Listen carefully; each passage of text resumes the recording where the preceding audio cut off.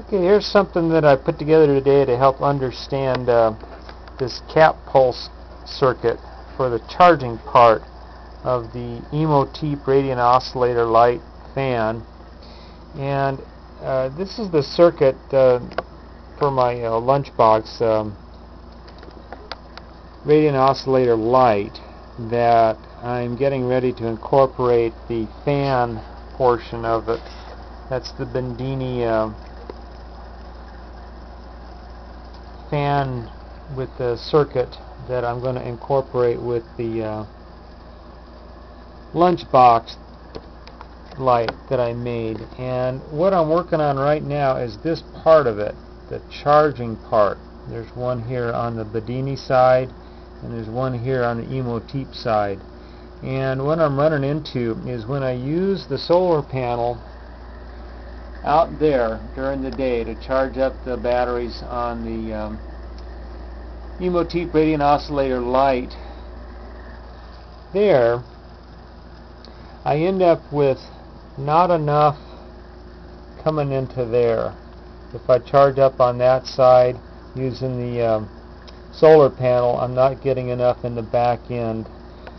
So what I'm going to try to do here is use a pulse charging circuit, and this is just basically a simplified version of it. What you have is a little circuit basically that's an oscillator circuit that in solid state would be transistors and diodes basically to store up energy coming into the charge circuit in a capacitor and then put it in the charged battery in pulses. And you can see over here on the voltmeter what's happening is the capacitor is charging up and then it's dropping into the battery every time this reed switch fires. Now that's a reed switch that's being triggered by that little magnet that's being spun around, and the little motor is being operated by that oscillator circuit right there. And the reason you want to do this is if I take the pulse circuit out of this, I'm going to disable it just by going right to here. That's what happens on your charge battery voltage. It just sits there at that voltage right there. Now if I activate the pulse part of it, you can see that starts to go back up to a pulse going into the charge battery, which is what I'm looking for.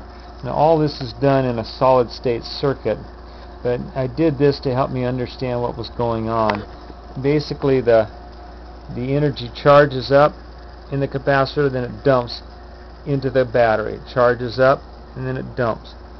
And that, like I say, is going to go in right there in that part of the circuit, so that as the circuit runs, I build up energy and then put it in there. I build up the energy and put it in there, and it goes in a pulse. Now another reason I'm trying to do this is, you notice over here there's the charged battery voltage. If I increase the load on the system to increase the battery drive, I'm going to turn the battery voltage up on the drive. It drops down so I don't get what I want on the front part of this. This is the drive side.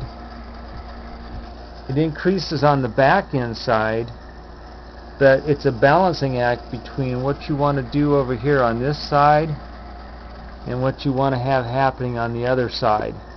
And this pulse circuit, they use a